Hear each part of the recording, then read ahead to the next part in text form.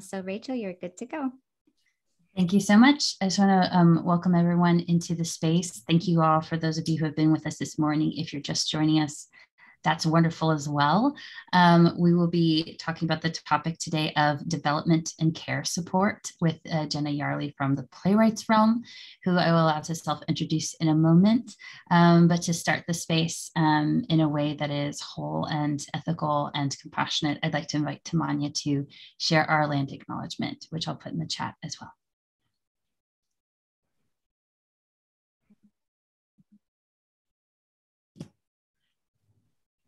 Sorry about that, wanted to unmute. Thank you so much. My name is Tamanya Garza, and I am the PAAL National Director of Community and Justice Initiatives, and I am also the Chief Rep for Philadelphia. I am coming to you from the land of the Lenni Lenape people, whose historical territory includes the places colonially known as Delaware, New Jersey, Pennsylvania, New York, Long Island, and the Lower Hudson Valley. For more than 10,000 years, the Lenape people have been stewards of these lands, as well as the River of Human Beings, or the Delaware River. Over the past 250 years, many of the Lenape people were forcibly removed from their ancestral lands and dispersed throughout the country, though some families remain. These families continue the traditions of their ancestors to this day. The violence that removed the Lenape from their homeland is a powerful part of the history of Pennsylvania, and we acknowledge that in this moment, and we work and live on these very lands. This is the story of our entire country. We encourage you to learn about the lands where you live and work and the history of the people who lived there before colonization. Many still live there today, though they are often starved of the very resources they protected for so long, including access to housing, sustainable food practices, safety, clean water, and the land where they once lived with their families. This information was provided in part by www.lenape-nation.org. Thank you.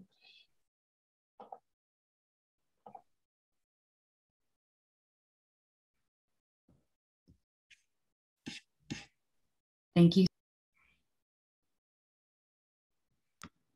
Yes, our mute buttons have been all morning. We were calling it moments.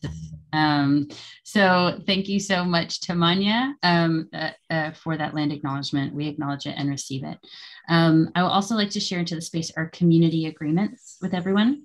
As a session participant, you commit with us to welcome all caregiving responsibilities and reality in the background or foreground of any meetups, phone calls, and exchanges, and embrace your life in our pursuit of productive and supportive practices. As a session participant, you commit with us to creating a transgender and non-binary affirming space. All language that includes but is not limited to mother, parent, dad, caregiver, etc., applies to any individual who identifies with the term. As a session participant, you commit with us at PAAL to creating spaces rooted in justice and anti-racism in our structures, practices, policies, principles, and producing. And as a session participant, you commit with us to creating safe and supportive spaces for disability access and inclusion and all access needs present in the space. Thank you all so much for being here. I also want to do some community agreements that are specific to the virtual space that we share to ensure that everyone is safe. And I just wanted to share that we prioritize safety over civility. So if at any point in this session you feel unsafe, please speak up for your own safety using your voice, the chat, or even private messaging myself, a PAAL representative, or a colleague on the call if that feels most supportive. Whether it's Zoom bombing or aggressions that may be micro on the outside but are not micro for your own experience, we will honor your experience and engage immediately. So I just want to breathe in those agreements with everyone. And now it is my absolute pleasure to welcome Jenna to the space to talk about development and care. And Jenna, I will allow you to self-introduce, but just to lay a bit of the groundwork and the context for folks.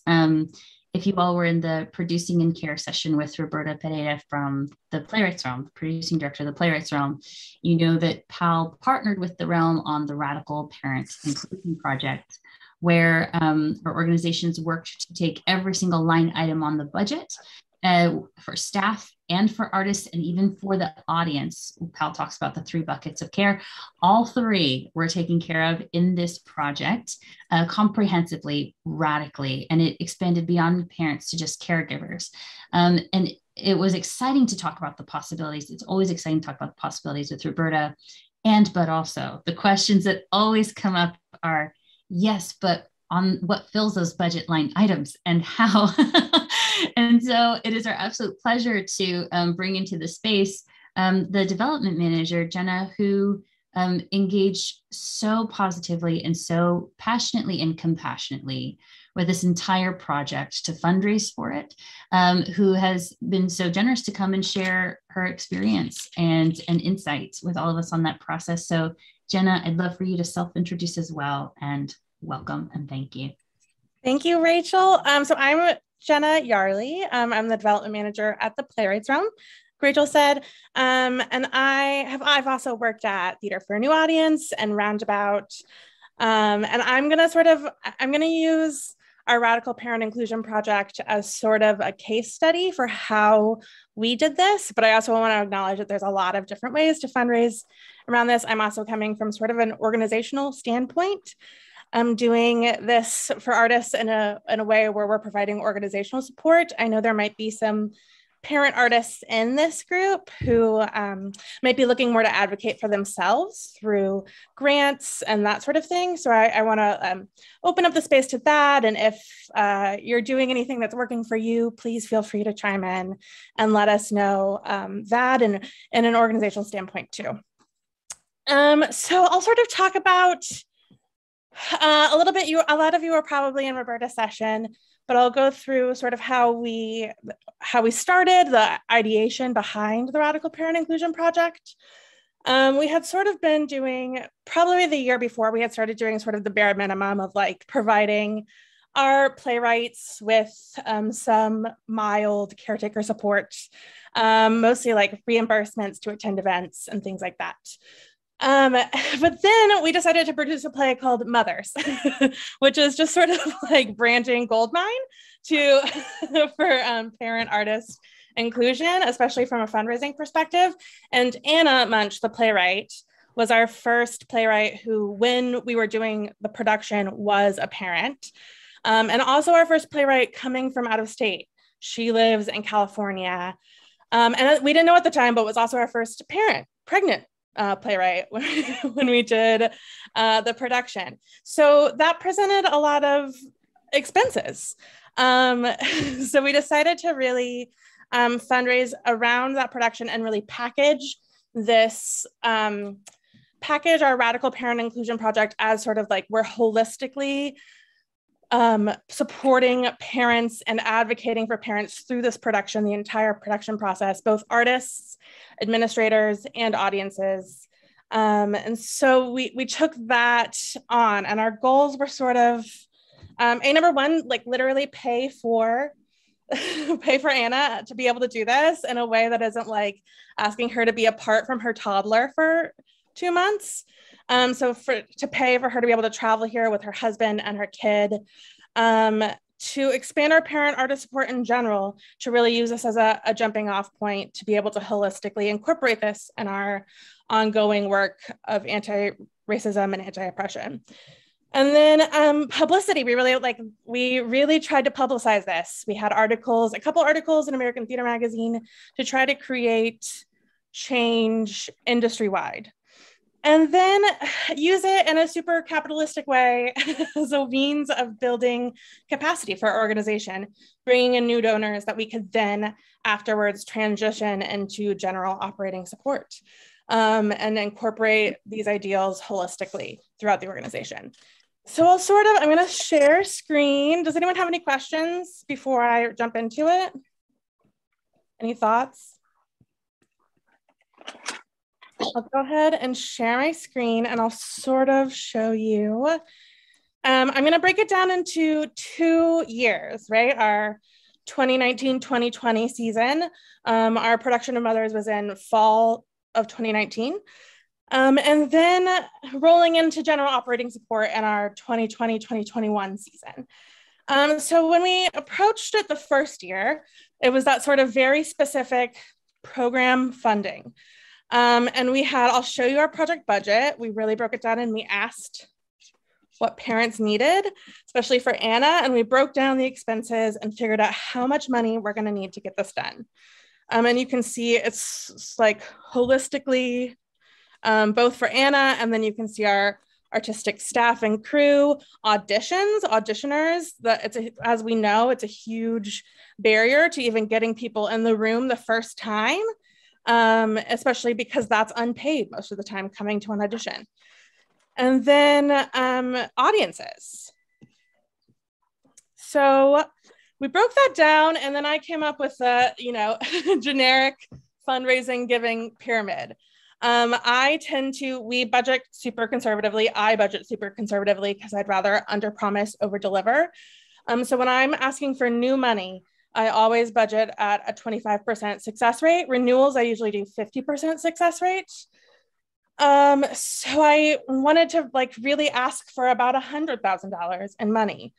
And I broke that down very traditionally. And that's sort of, some people say that 25% is pretty industry standard. Some people would do more, some people might do less, especially for program specific funding. So I was looking for, one $25,000 donor, two $10,000 donors, five $1,000 donor, and then around 10 $1,000 or under $1,000 donors.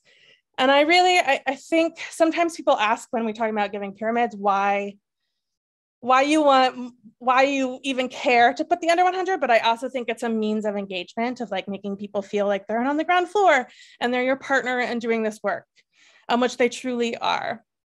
So then I'll show you what we actually did. We raised about $45,000 for this project. We found one just under $25,000, annoyingly under $25,000 donor, a couple of $10,000 donors, and a $1,000 donor, and then a whole slew of lower level donors. And I'll show you the materials we sent out. And I think even from a branding perspective, this doesn't look like the rest of our materials. We usually go with greens and blues are colors, pretty jewel tony, muted colors, and we went pink. Part of that, it reflected the production design of Mothers, but I also just think defining it, really branding this project was important for us in this year. So the materials we sent out, this is our sort of 2-pager that we sent with ask letters, and it starts with really referencing the problem we're trying to solve, which I don't need to preach to you guys. And then what we intend to do. So family-friendly scheduling, intentional hiring of parent artists in lead positions, family-friendly housing for Anna, and increased support in things like Tech Week. And we sent that out with our budget and made about, 10 asks and some grant applications too. That one $25,000 donor was a grant. So that came from a grant application. And then we really, going into year 2, let me check my notes, make sure I'm not missing anything. Going into year 2, we really wanted to find a way to roll that into something sustainable so that we could build capacity. And I think any oppression initiative, anti-oppression initiative, has to be imbued in all of the things we do to truly be anti-oppressive, right? We can do it for this one, to say we're supporting parents, and to do it for one project, it does not do it justice. We need to incorporate it into all of our programs and all of our thinking. So that was really the language around year 2. And I think we did that in year 1, but it wasn't part of the branding. So really, the branding transitioned into year 2, and this is one of a number of things we are doing to fight racism and oppression, and using those donors, bringing them back into the fold and giving them the whole picture of all of the amazing work we do. And we really tried, I don't know if I said this, in the first year, we didn't want to take money away from general operating. So most of those were new donors. We're tapping into, it's a really great way, capacity building, to tap into a whole nother ethos of people who really care about parents and who, especially a lot of parents, we went to a lot, like our prospective donor list, we really singled out, oh, these people are parents, so they'll understand the struggle, they're working parents. So tapping into that new stream of funding and then bringing it into the fold to build your annual budget in the next year. So we set out for a goal of a 50% renewal rate, and to roll as much of that as possible into general operating support, as opposed to program support. If you go to our website, you can still donate specifically to the Radical Parent Inclusion Project, but our ask letters were much more about how this is part of our season, and we hope you'll donate to the Playwrights Realm. And we still raise, we have about $1,000 now that is allocated specifically to Radical Parent Inclusion Project, and it's not overfunded. We use all that money for that, and that works for us. So we also wanted to continue the visibility, and it was really balancing incorporating this in our annual work with maintaining visibility from the program, so this can continue to be an industry-wide conversation. And I put some challenges, and a challenge is that is harder to measure because you don't know if someone's donating because of RPI. It's hard to know how much money we're raising from that one program. And then COVID was a challenge, obvi. So I put an example of our the letter we sent out, and you can see it starts to look, all of these materials for this start to look a lot more like our brand. And it's in line with all the other stuff we're doing. So I put, our basic letter in here. I tried to make it impact-based, which is why I have that quote from Anna in the top right. So if you're gonna look at one thing on the letter, that's the thing you look at, is how amazing that was for Anna. And the ask, and hopefully you give me $1,000 check. And then we started to incorporate, so COVID was happening, obviously. And so one of the things we were doing during COVID was providing emergency relief funding, up to $5,000 for people with large extenuating circumstances. And one of those extenuating circumstances that we offered was for parents to be able to pay for childcare. And one of the people who really had the hardest time was a playwright named Asimwe. And she is from Uganda and had just given birth and traveled to America to have her family meet the baby. And then COVID hit, Uganda closed its borders, and she was stuck here for 7 months, no way to get home. And finally, when she could get home and they opened their borders and said citizens can come back in, it was but you have to pay for a $5,000 hotel room, and you have to her and her baby were in 5 different airports. It was just terrible for her. So we provided the funding to do that. And I think that story really helped us transition RPI into the work we do as a whole. Because it wasn't even, that funding was from a totally different project. It was from our Alumni Playwrights Fund. But it was because she was a parent, because we're helping parents, that we provided that funding. And then we started to, we had our online community programs. So one second, sorry. I opened up the chat and I don't know how to make it go away.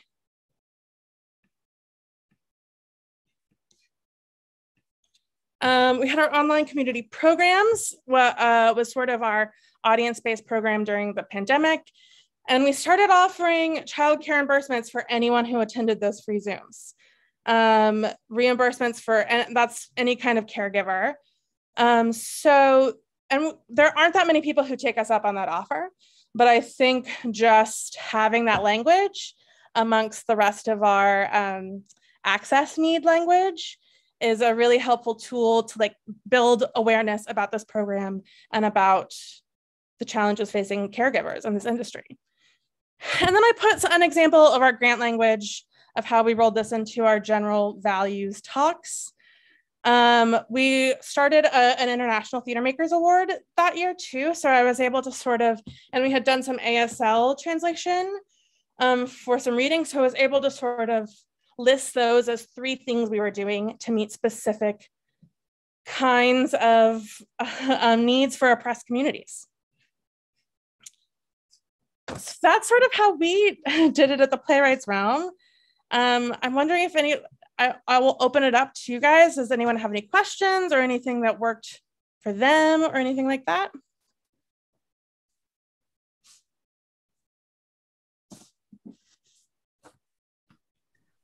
I want to amplify something that you mentioned, Jenna, and this is going to be helpful for everyone moving forward in the summit. But just how you talked about, creating caregiver support as anti-oppressive work, and it's not truly anti-oppressive work if it only exists in like one location or for one project. And I know that one of the words that always comes back to us is that organizations are scared of setting a precedent that they can't fulfill in the future, and the intimidation of that, which is valid because, you face discrimination if you can't continue to provide it. The funding has to be there and sustainable. So what in your mind separates, going from pilot to sustainability, separates it from a burden of precedent and an opportunity, or what is the language that you use in that situation? I think it's really about that is sort of that using it to build capacity, like tapping into a whole new source of donors. That messaging can really get across to somebody who might not have been struck by your messaging in general. And so tapping into who those people might be, and then making that a renewable source of funding just through cultivation. Like, we did all sorts of things that season. Like I sent everyone a copy of the American Theater Magazine with a handwritten thank you note that donated to RPI any amount. Just for generally hey, remember you helped us do this. So we really put in the cultivation work on that to make those renewable, sustainable sources of income. Incredible. And just to amplify, Jenna did invite folks to share their takeaways or questions in the chat. This is a great opportunity for that. And I have plenty of questions, so I can keep the conversation. We do want you to populate that box there. You're also welcome to send me any questions privately if you would like me to speak them in the space anonymously for you. This is fantastic. Thank you so much for sharing those numbers. I know that one of the things we talk about is that the largest amount of funding, like for one of the initiatives underneath, all the subcategories, was travel and housing. Can you talk about how that discovery was made in the conversations that were made about what in the subcategories that you learned from carried over in your practices? Well, what were the most sustainable pieces? Sure, and I think travel and housing is an example of something that we would have had to pay for with Anna, even if she wasn't a parent. So the sort of the golden opportunity to include that in our language about parenting. But I do think, we've been in general trying to expand the geographical reach of the people we serve, not just artists, audiences, because living in New York is a socioeconomic barrier, especially for artists. And I think really communicating that is the first step to sustaining that, of people don't self-eliminate based on their location, by providing examples of really publicizing that we have paid for housing, we're willing to do it again, this is accessible to you. And then how to sustain funding for that is a little harder. But I think that is part of that capacity building. Once you can translate RPI money, if you that was part of our budget, then you can use that capacity built money. It's going now to GOS. So you can use it for housing for people who might not be caretakers, or who might be caretakers of adult dependents that need to travel with them. Anyone really. There's a question in the chat. Yeah, I'm happy to share it if you want to think through it. What are the most common questions you would get from donors regarding this funding? Was there ever any time of pushback or a certain area of the funds that people were most excited about? I don't know that we had a lot of pushback. I think there were a lot of people who we tried to take this to who weren't necessarily, this wasn't the tree to tap them for, like this, they weren't. So there were a few people that we went to for our radical parent inclusion that now we've gone back to for our International Theater Makers Award. And that's what worked for them. Like, it's just kind of throwing some stuff against the wall to see what sticks. But there wasn't a lot of pushback from like consistent donors. I think it's hard to think of someone who would have a problem with like supporting caretakers. But there were definitely areas that people were most excited about. Our childcare matinee was really exciting. I think we had 25 kids come for that. Yeah, sold out. Mm-hmm. Yeah, totally sold out pretty quickly. We scheduled it at 4 p.m. So that it was accessible for nap times. And I think we offered that to kids 6 months. Rachel, you might know this more than I do. 6 months plus, which is unusual for a childcare matinee. Usually I think they start at toddlers. So like people with young children felt included in that. And I think people were really excited about that. And I think tying it in with a production is also like, it's giving people a chance to sort of, all of our loyal subscribers, we don't have subscribers, but in the colloquial sense of the word, all of our loyal patrons are going to come see that play without necessarily knowing that we're doing the Radical Parent Inclusion Project with it. So I think that was a really great chance to like build awareness for this project and about the problems in the industry as a whole. I think really this part of this program was to start the conversation, and that helped do that. Yeah, the theme I'm hearing in your answers to both of those questions is twofold. Is one, the relatability of this conversation with donors, and two, the opportunity for exposure.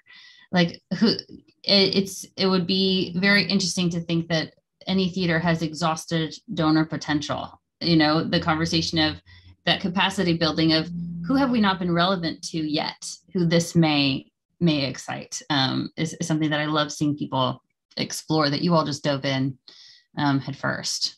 Really, I will say we did have our $25,000 donor was a foundation who only donated it because it was tied to a production. They fund productions, and they were very generous with us because they were really excited about the program.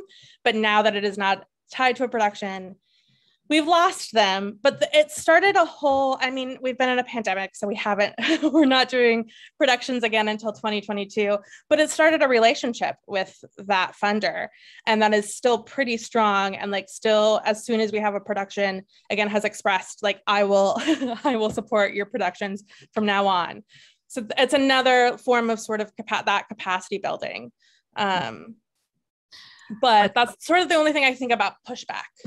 Yeah, and just to share into the space, if it's helpful for folks, when it comes to foundations and 501c3 funding, there are some legal questions that maybe top-level foundation folks have about money for like childcare stipends, childcare grants. And so that's why it's so important, rewatch the producer session, look at our chapter resource on how to build a caregiver fund that's compliant, because they may be wondering how you're doing this legally. And they also may be wondering, is this a regrant? Because they may not be qualified to provide funding for regranting.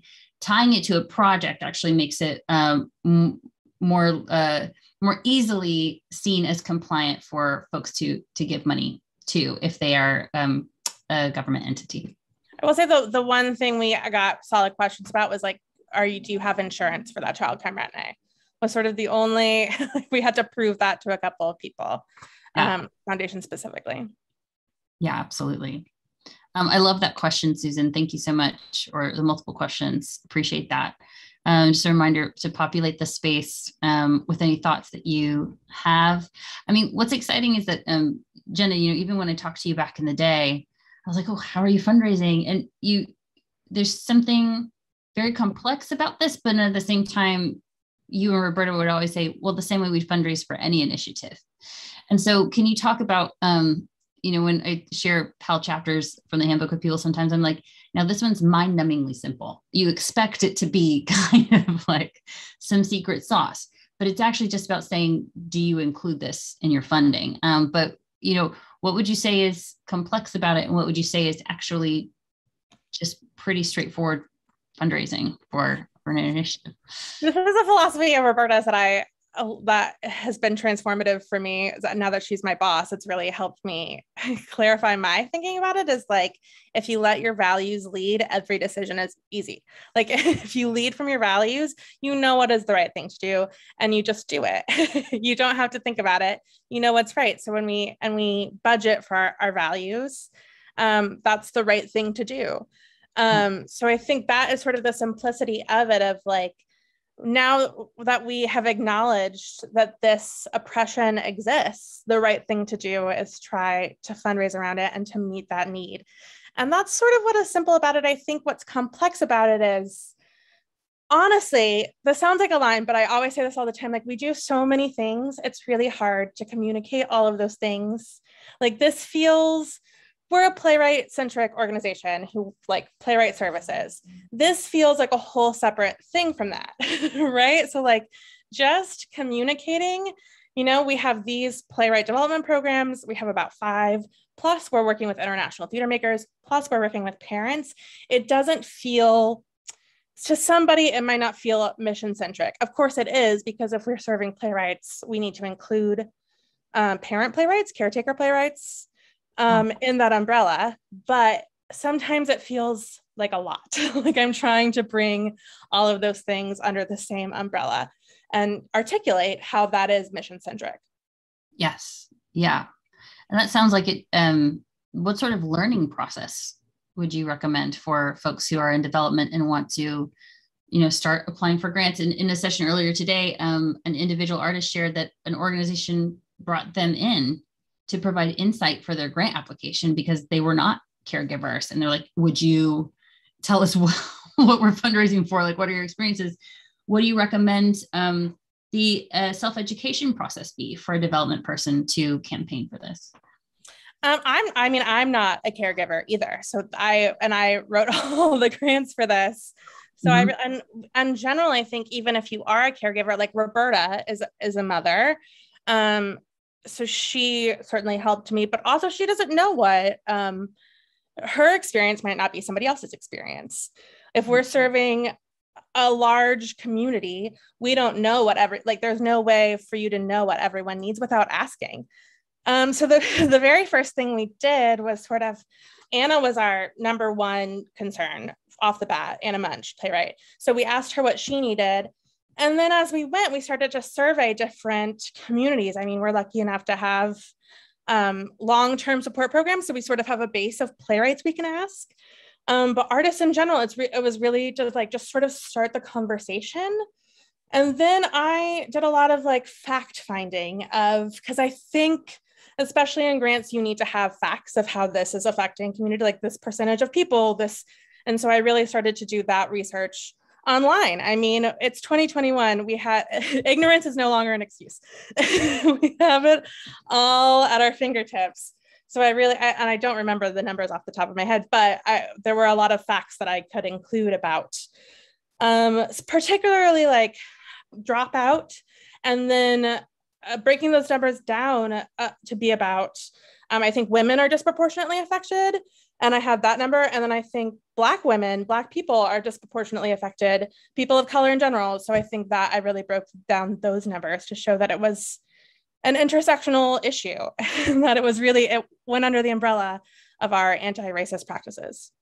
Yeah, 100%. And I remember I worked with Roberta on helping gather some of that data. And it was fascinating to me because I had thought about that in terms of, data helping to move decision makers and leaders within the organization internally to, and I see the questions in the chat. Thank you all so much. We'll get to those.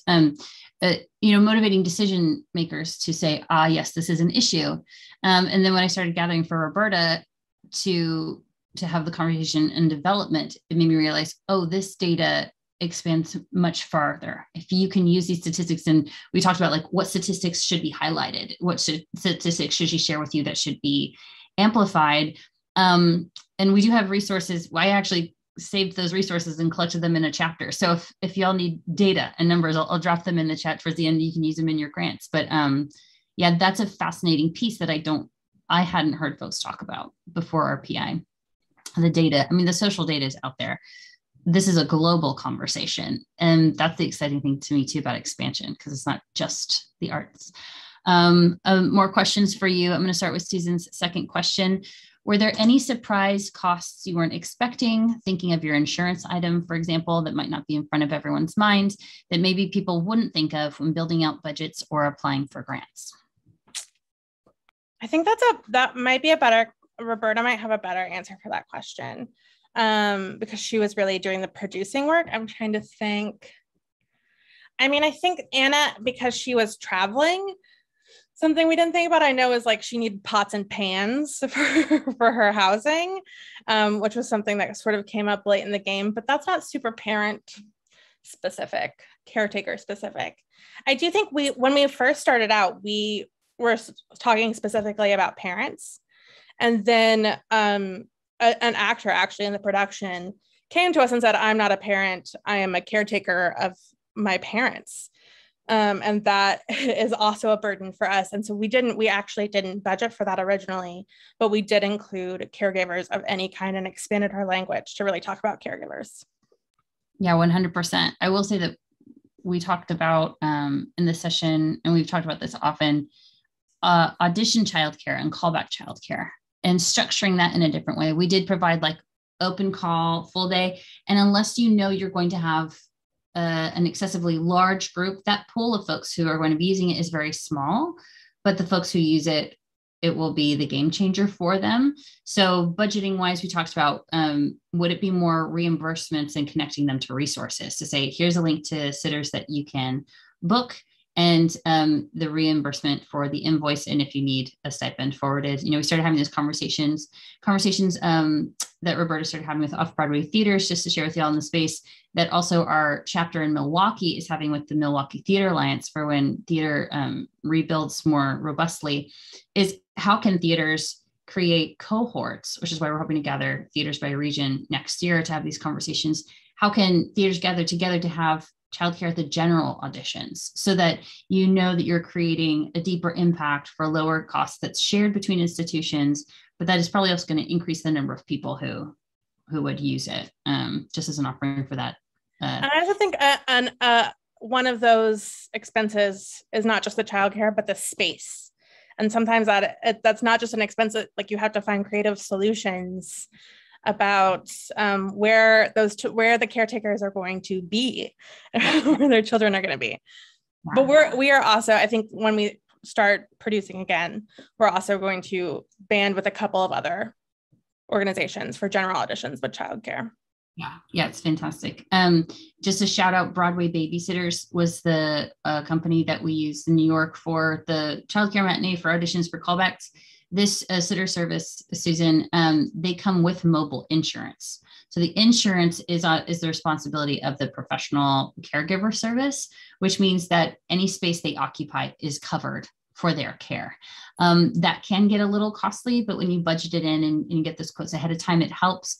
I would also say that that's why the reimbursement strategy is helpful, so that it is not actually our recommendation for the organization to directly hire the sitters if insurance is unclear. For example, if you don't own that building, if children are not usually taking classes in that building, if there's any leeway there are other creative solutions that provide the same kind of support that's even potentially more flexible.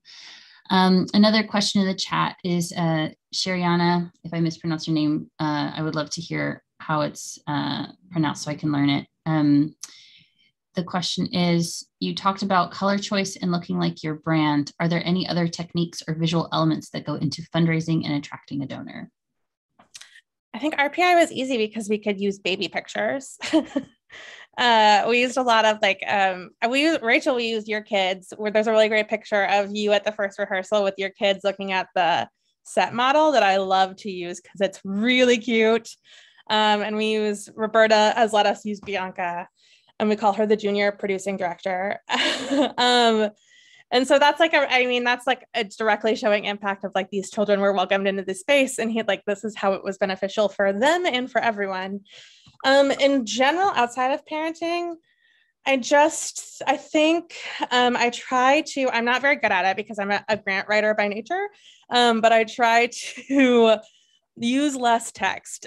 Like, people don't make it visually interesting, and just like really focus on numbers for impact, because I tend to lean wordy as a grant writer.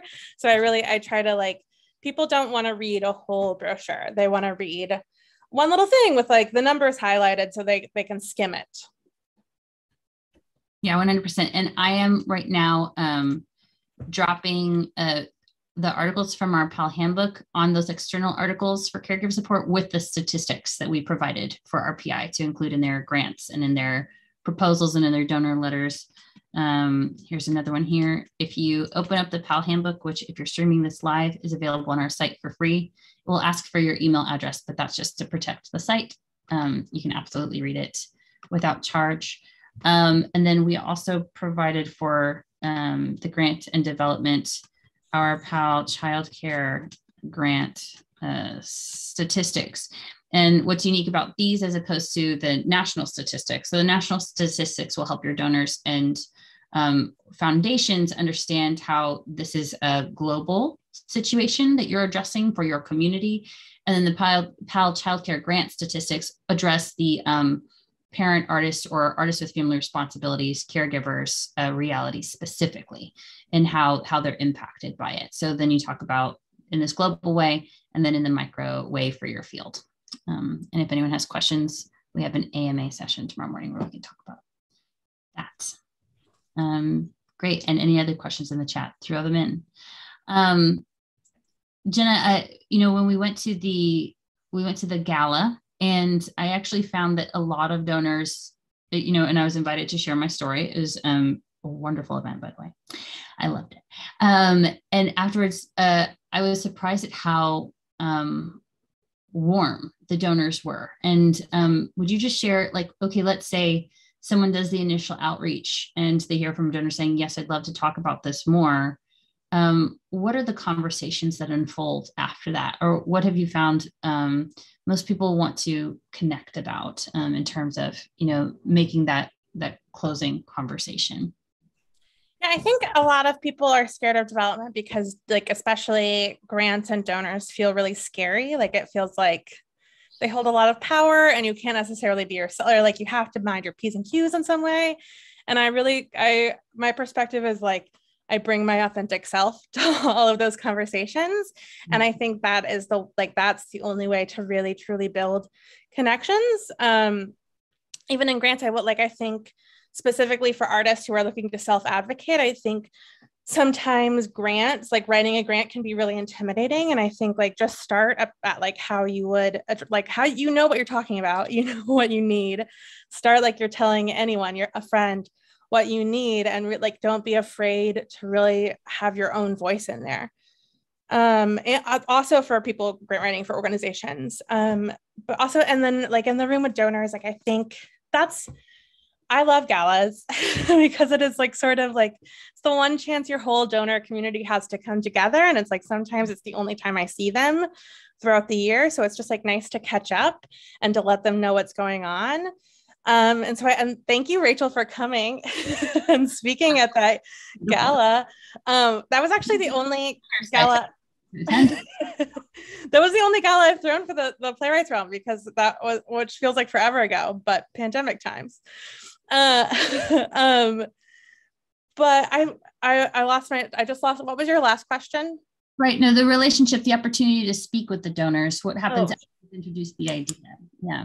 Yeah, I think that especially at the gala, we were introducing Radical Parent Inclusion Project. So it was really about and announcing mothers. That was sort of our big announcement. So it was really about the original idea. And I think sometimes when you're talking about that, the facts can get overwhelming. I don't necessarily want to throw a lot of facts about what we're doing, specifics at you at a gala. It's impact-based which is why it was so great that Rachel could come and like share her story.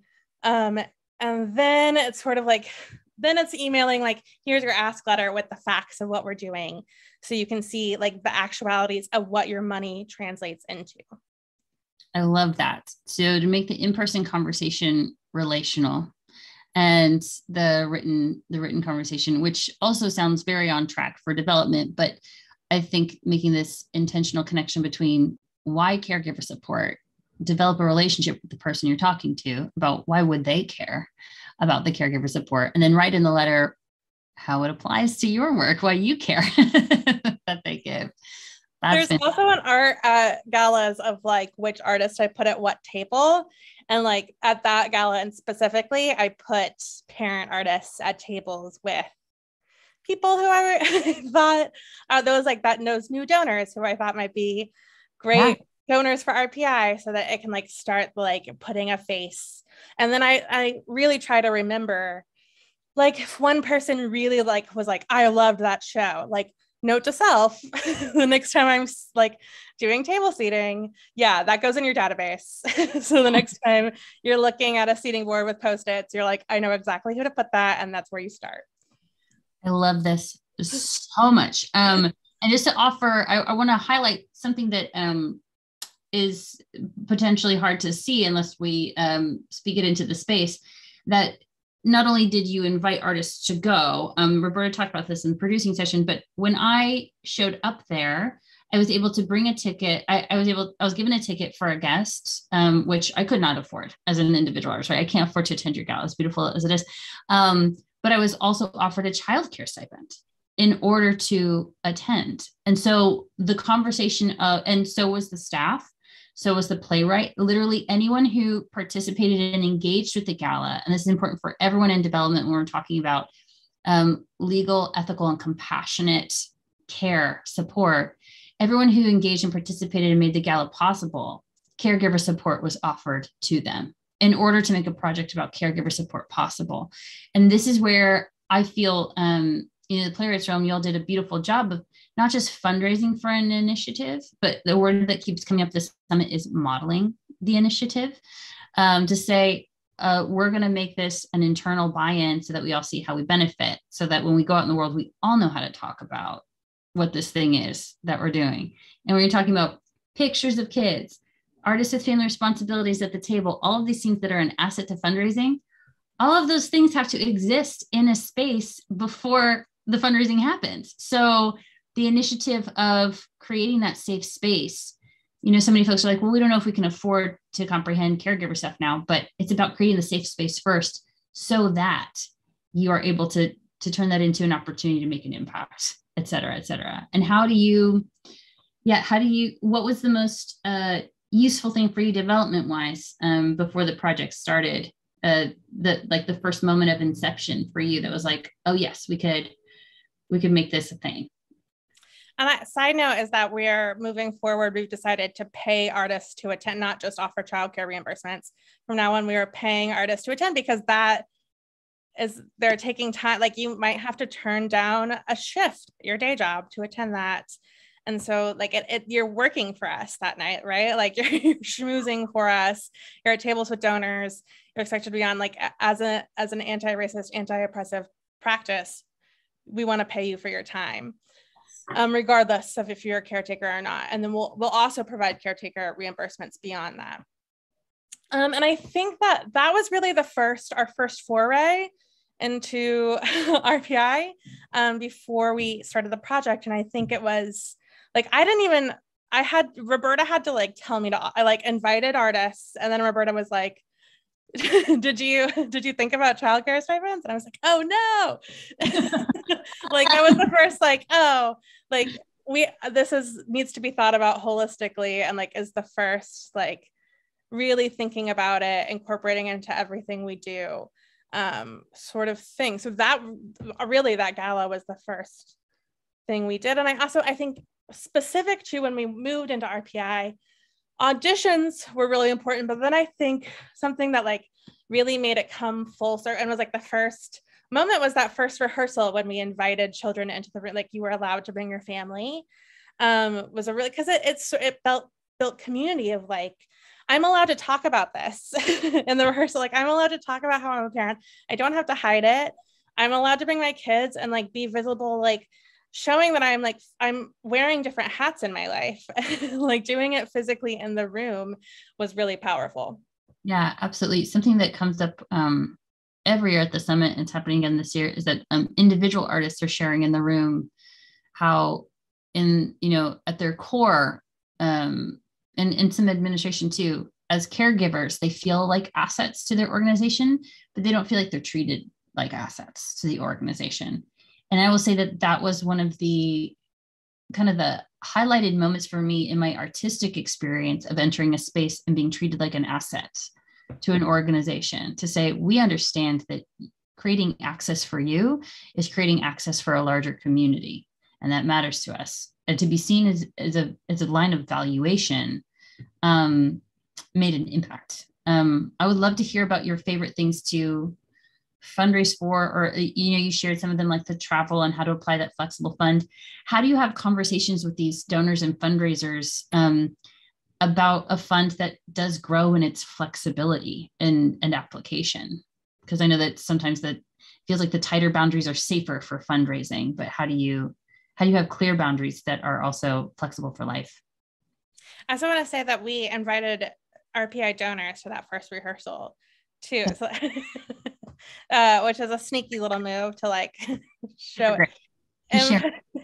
impact. I think like how do I sorry gathering thoughts. Yeah. I think the thing that I really try to be is just to be honest. Like I really funder partners, I think there's a tendency in both donors and like to your board and to your funder partners to sort of lie about things. And like, I think it's really being honest about what we're trying to do and how we're going about that. And when you lead with your values, when you make decisions based on your values, it gives you the capability to do that, right? Like if you're not leading with your values, then you feel like you have to hide something. So if something's not a success in the way it is, then we pivot and we say like, this is what, like, we tried this and we pivoted. And saying like generalizing things, it's like RPI, we did this and now we're in corporate, like just really laying the groundwork of like explicitly being honest about why we're doing it and why we're incorporating it into our gen op money, like where that is in the budget and why we did it. And yeah. Do you think that it would be, this is kind of like a leading question, but do you think that it would feel like more of an obstacle if it weren't an initiative that you had fully embraced yet as important yourself? Like how much does your personal individual buy-in to this as access matter? 100%. And I think that's what I mean when I like bring my authentic self to something, is like, I have to believe something before I can write about it in a smart way, in a believable way. And sometimes grants feel like stretch. I recently wrote a grant that was like for mental health resources, like the intersection of arts and mental health. And it was a stretch, and I knew it was a stretch, and I didn't believe it, and we didn't get it. I was just like, yeah, because it was a stretch. Like I was really trying to make this argument that I didn't know if we fit the parameters. Sometimes you have to try, right? Like I'm not going to make up programming for mental health for the intersection of arts and mental health, but I had to try. So I really think like I have to believe in the things we're doing. And that's why I love working for the playwrights realm, because we do, and it's challenging as a grant writer to work somewhere that is constantly coming up with new programming, because you're writing new grants every year. Like I'm not just like updating the number of children served by our 30-year education program. I'm like rewriting grants every year for new programming. And it's work, but it's like, I like it because it's exciting and I believe in everything we're doing because we come from that perspective of leading with our values. So I buy into it and I like to write about it, but I think absolutely it's imperative. Yeah. 100%. Just to share with folks in the space with us, there's about 25 minutes for you to get questions in for development. Any insight as you think about fundraising, whether it's a particular donor or making a relevancy connection with another organization, ways that you can partner and fundraise. Drop them in the chat. And one question that I don't think is talked about enough when it comes to this development, but that does come up whenever I get an email. Thank you so much, Patrick. When I get an email from folks who are trying to advocate internally in their organization, is development is having a hard time communicating with the board about this initiative. So before even going outside to donors, what is the conversation with the board like for you, and those nuances? I think boards are coming from the same place that like leadership might be. It's like coming from a place of fear of like, how do we make this sustainable? If we start it, how do we continue it? And I think it's just impaired. Like it's about that authenticity and telling the truth all over. Like if you have that relationship established with your board where there's a level of trust, and they're really on your team, and you feel what you're saying about why this is important, I think that's the way to do it. We have an incredibly supportive board.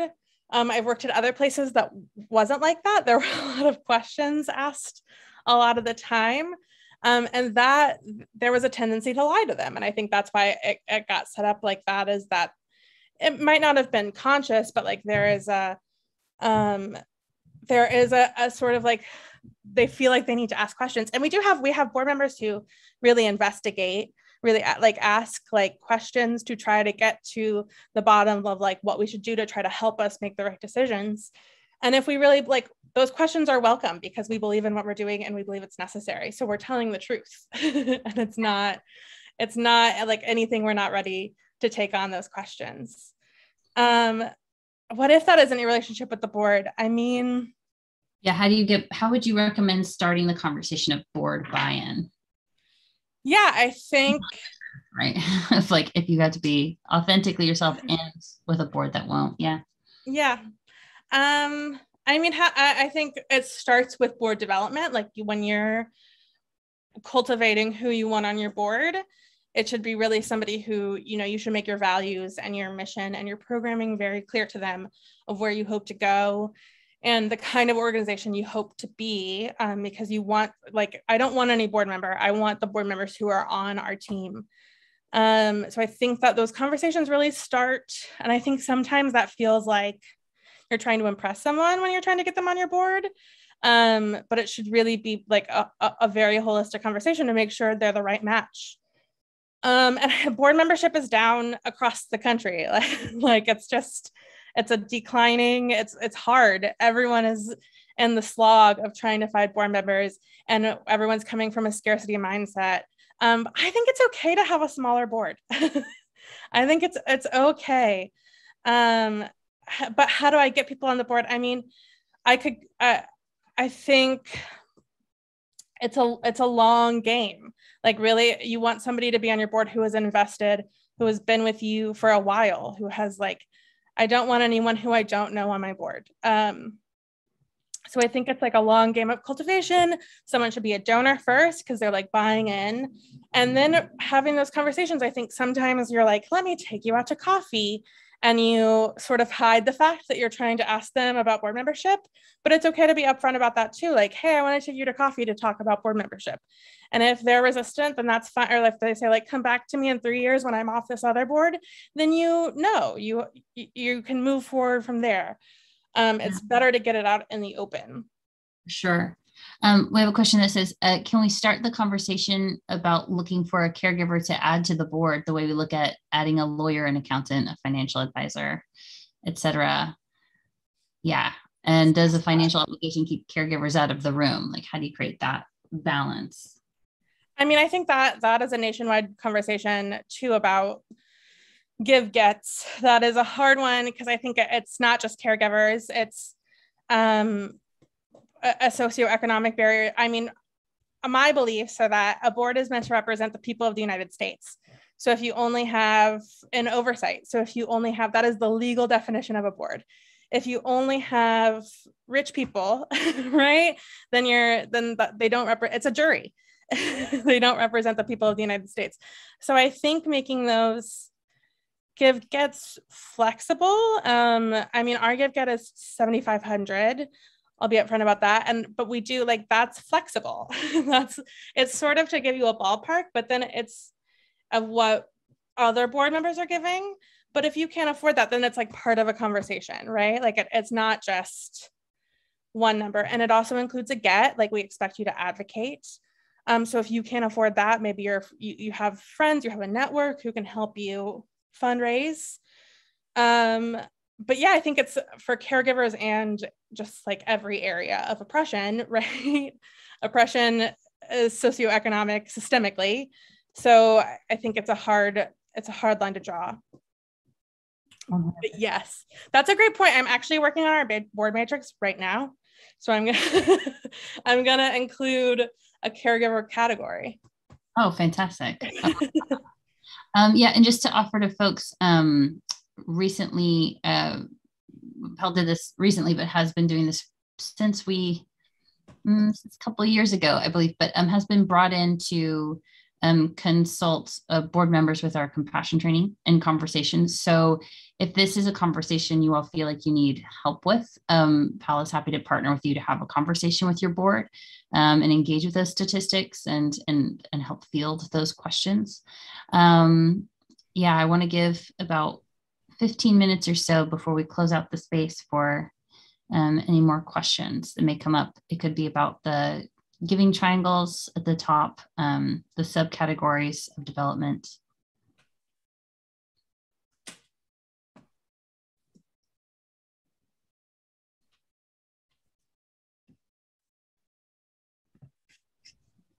I'd also love to hear if there are any specific projects that you have in mind that you brought into this space. Just love to see what those are, or if it's something that you hope or a challenge to organizations in your sphere to do. And I'd be happy to speak them anonymously out loud. I'm happy to do that.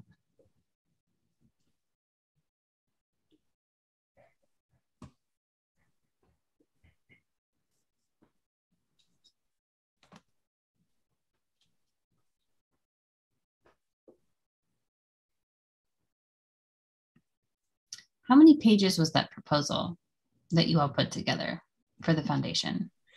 It was 2 pages. Inside of baseball, we had a 4-page version and a 2-page version. And yeah, it would just depended. That really, the 2-page version, we really sent out to individuals for major gift asks. Yeah.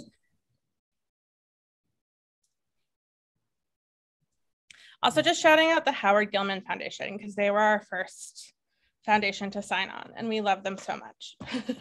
Gilman is, yeah, we really love projects. Yeah, projects they fund are pretty fantastic.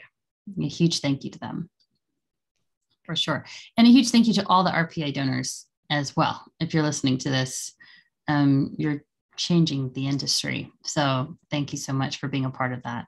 I would also like to challenge, if there are any donors who are listening, I'd love to invite Tamanya Garza.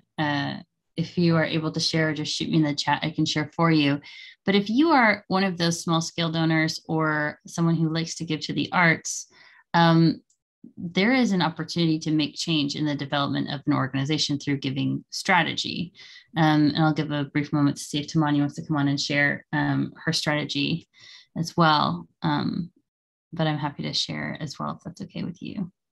Anyway.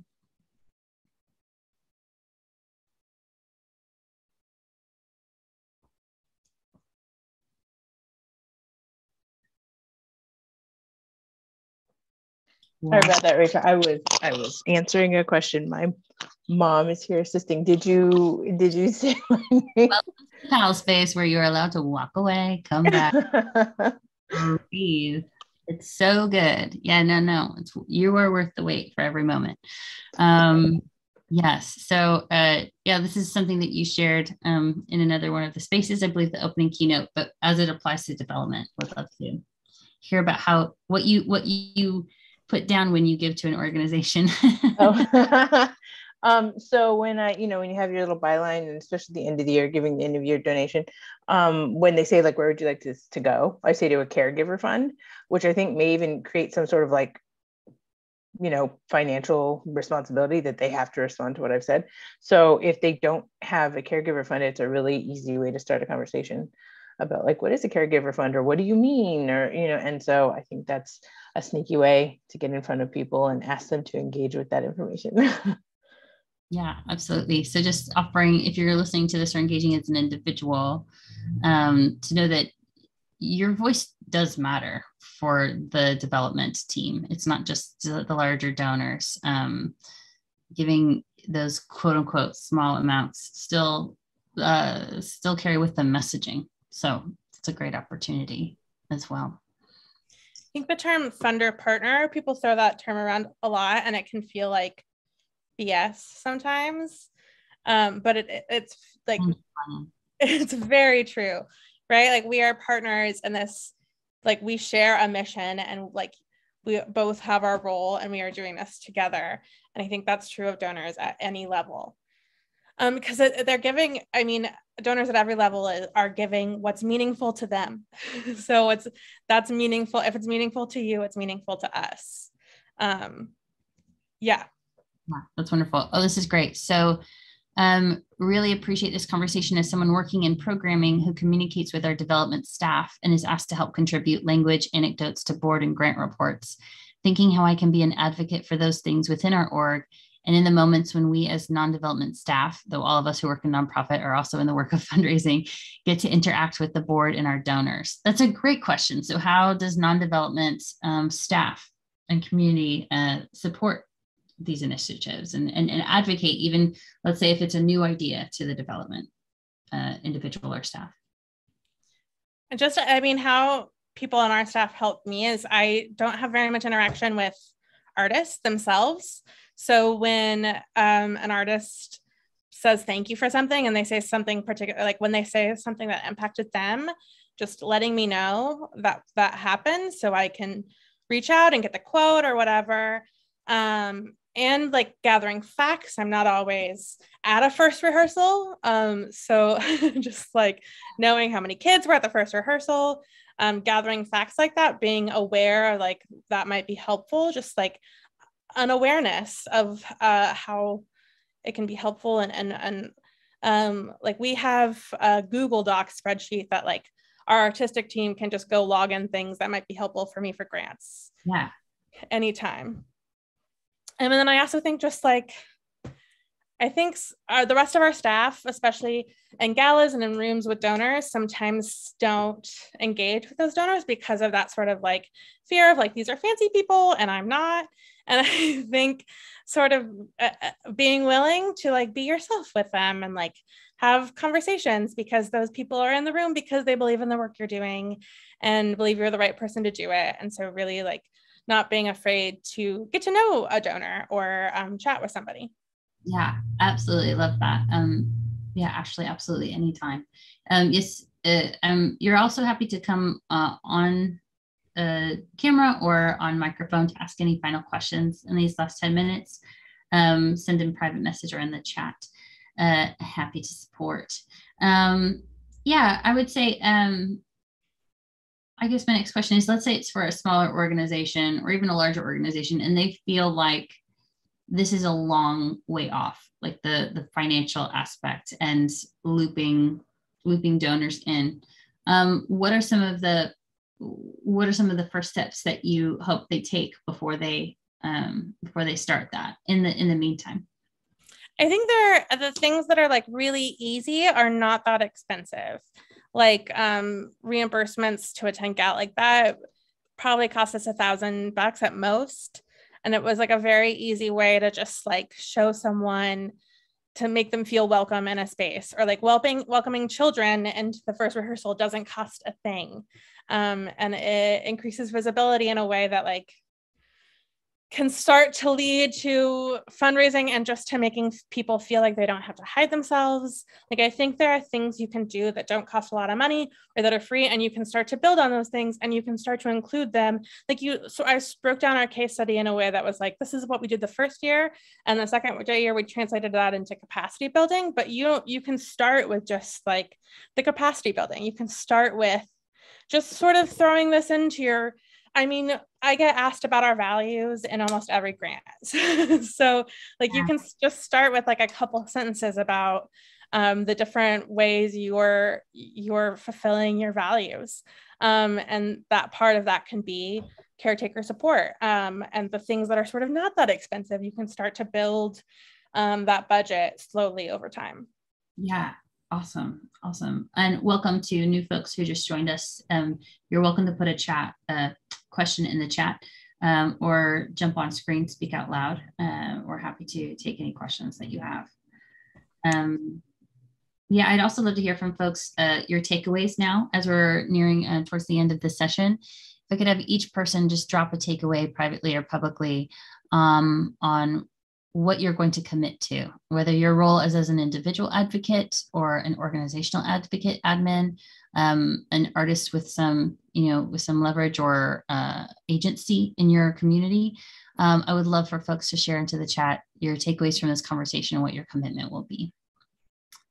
Wonderful, and I'll give you a moment for that. If you have a lingering question as well, you're welcome to share that. Yeah, let's just give a minute for folks to think that through.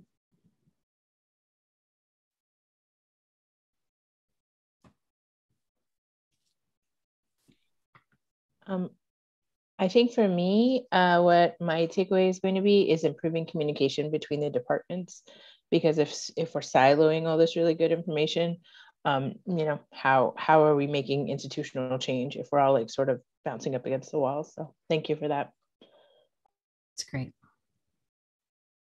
Sometimes I think just having like once a year, I have my artistic director look at my grant language and like can point out just like, because normally Roberta approves my grant language, and just like saying like, this is what we've been using. Is there anything that comes off the top of your head when you're looking at this? And like, you can have other members of your staff like look at what you're using just to see if it inspires anything too. It's shared in the chat that at the next organization I work for, I will definitely represent that I participated in this summit and encourage institutional change, including caregiver reimbursement, et cetera, when appropriate. Thank you so much. Thank you for sharing that. And anyway, that sharing these resources are helpful for all of you. That's why we stream some of it publicly. Yes, take it and run with it. Spread the good word. Spread the good word that this is part of access. This is part of anti-oppression work. Thank you for doing that and committing to that. Also, just offer, like, if anyone is starting from day one at writing this like grant language and they're like, overwhelmed by it and want to look at my like facts or anything, please feel free to email. Awesome. Would you drop your email in the chat for folks who are attending?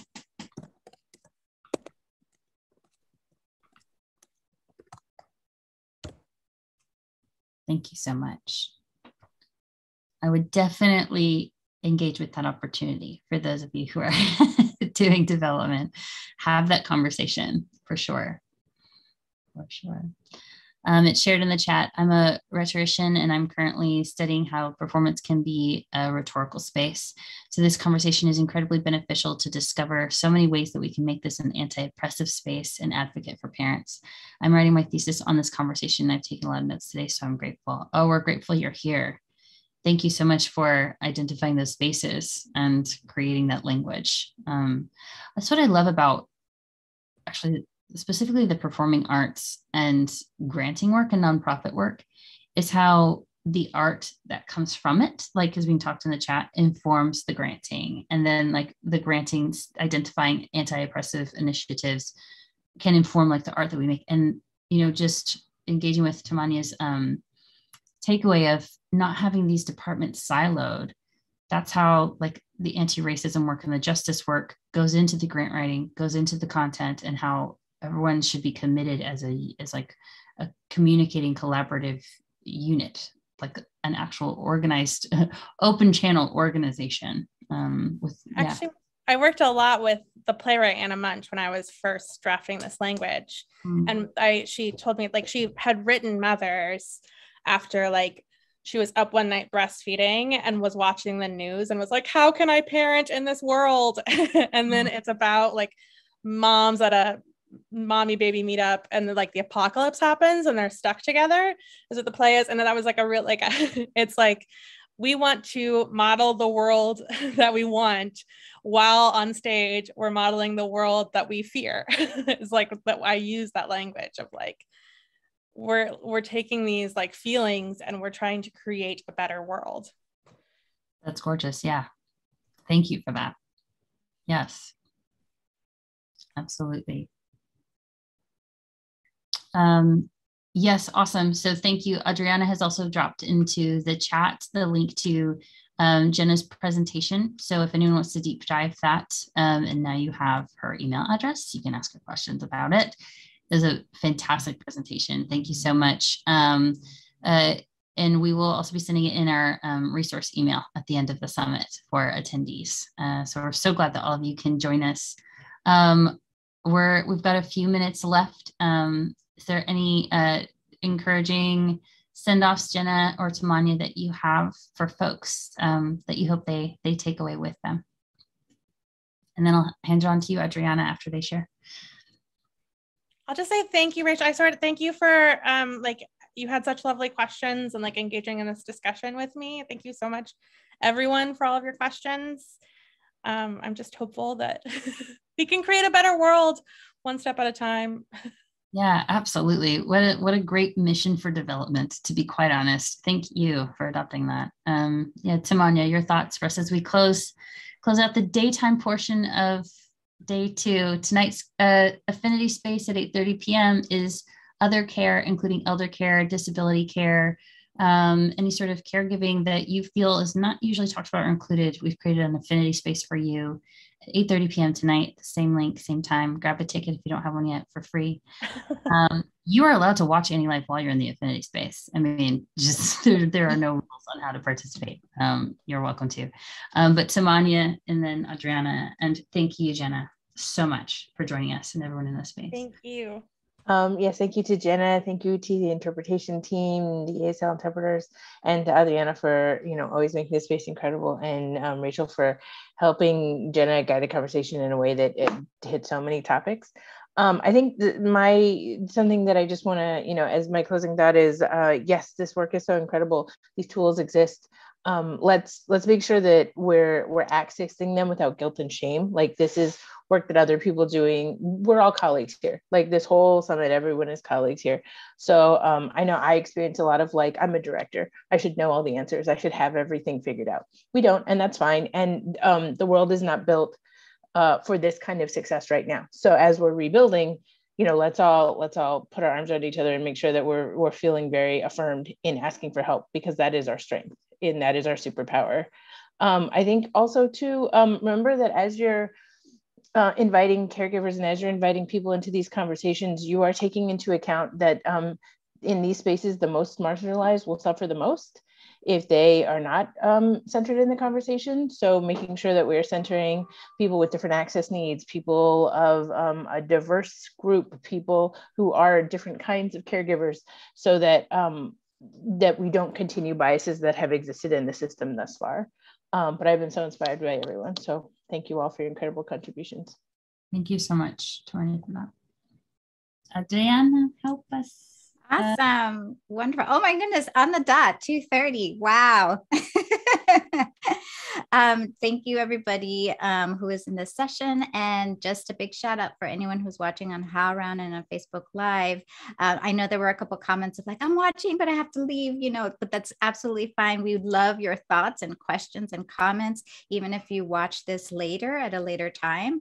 And there is a morning session tomorrow, as Rachel likes to call it, and Ask Me Anything session. So if something pops up later tonight, feel free to put it anywhere. It could be on any of our social media channels, and we will try to address it. even if you can't make it tomorrow morning, especially for the West Coast people. Awesome. So we are wrapping this up, and thank you so much everyone for joining us. I will stop the live streaming and hopefully you can join us later this evening.